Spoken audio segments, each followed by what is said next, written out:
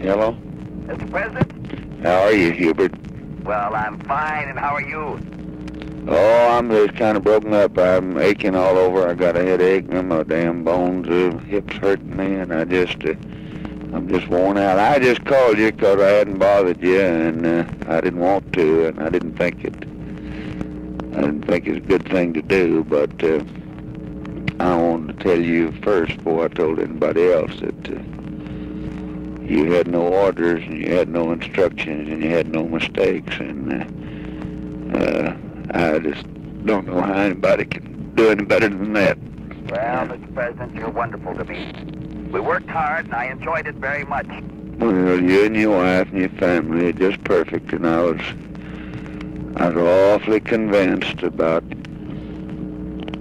the night I went up to Atlantic City, but I'm a lot more convinced tonight, and everybody makes some mistakes, and they've got to write them out, and so you got to suffer with them and understand them, but you and Muriel didn't slip a bauble in your family, and I just wanted all of you to take whatever little comfort that you knew that Lady Bird and I loved you.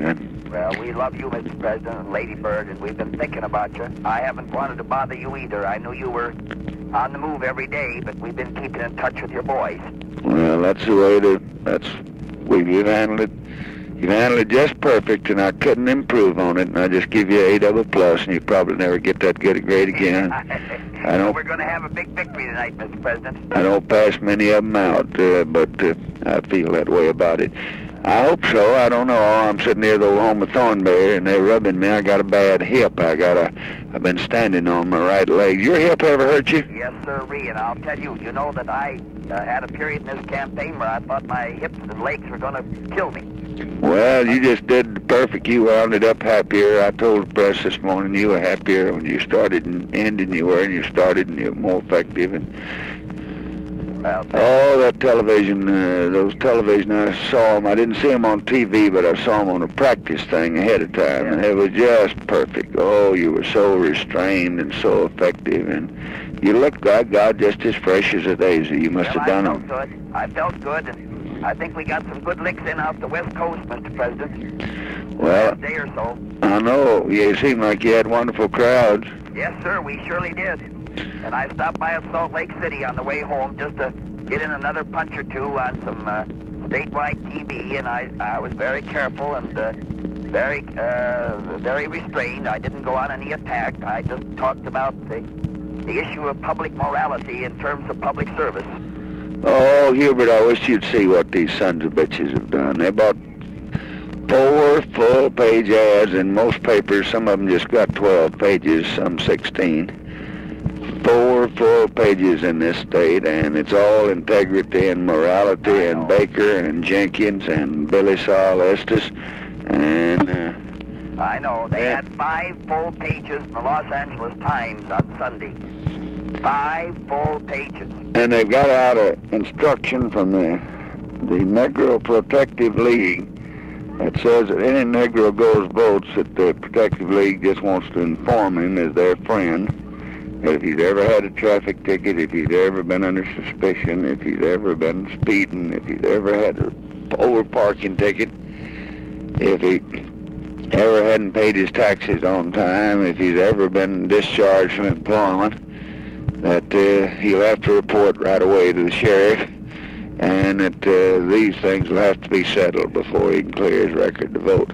And they put those out in all southern cities, just the meanest, dirtiest, low-down stuff that I ever heard. I ought to go to jail for it. It's just inhuman. Well, they've been doing it. I tell you, they were doing it out in the Mexican areas, the same thing in California.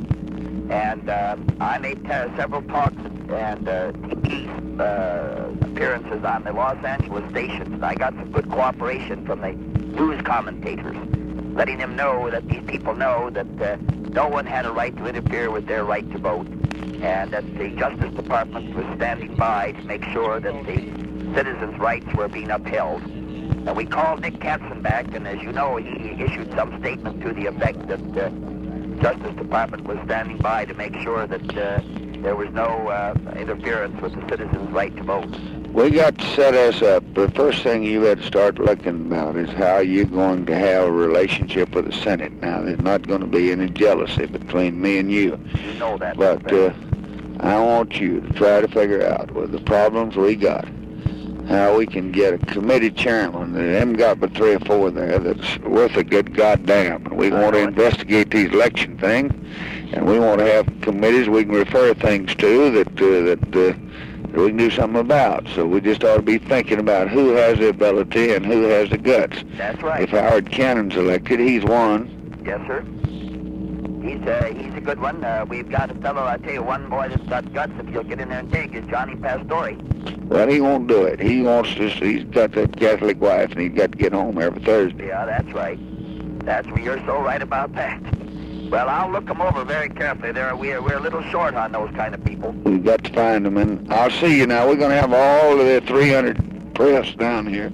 I'm coming down tomorrow. And you get here in time for that barbecue. It's going to be out here at noon, and a helicopter. About 12:30. You let them know what time you're arriving and where, and a helicopter will bring you out to Austin, and then you just stay as long as you feel like it, and bring whoever you want to, and thank your sweet wife and all your children. Well, I will, Mr. President. And listen, be of good cheer. We're going to give them the damnedest licking they ever had in their lives. I don't know about that, but Yes, I hope that's right. And how many states we're going to carry? I think you're going to carry about 46. Okay. That we will. All right. Okay. And by the way, I just want to let you know that after the latter part of the week, I hope to take off a few days and go down and get me some sunshine You ought on Virgin to. Island. You ought to. Now, what about you got to. You just got to. We're in trouble in Vietnam. Serious trouble. I told them to keep you informed. Yes, sir. We're going to have to hit back there. Yeah. Are you going to carry Minnesota? Oh boy. I don't want to sound too optimistic, but we'll carry Minnesota by 250,000 votes or more. Out of how many? Out of 1,000,003. That'll be the biggest one ever? Yep.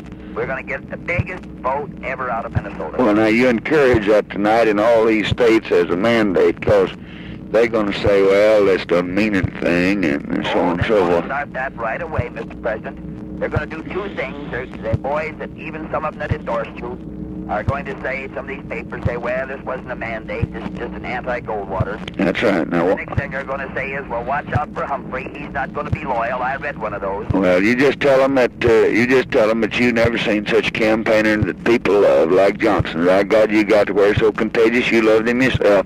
Well, I want to tell you, Mr. President, when the day comes that I can't be loyal to you, why, you just fire me. I know that. I know. No Impeachment charges. no papers ever going to come between us. Nobody else. Sure. You just tell me what you want me to do. Oh, goodbye. God bless you. Tell Muriel I said I called her. Tell Muriel I called her.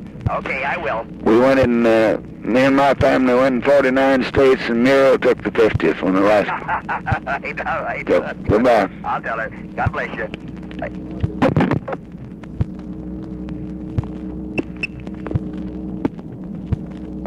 Waiting.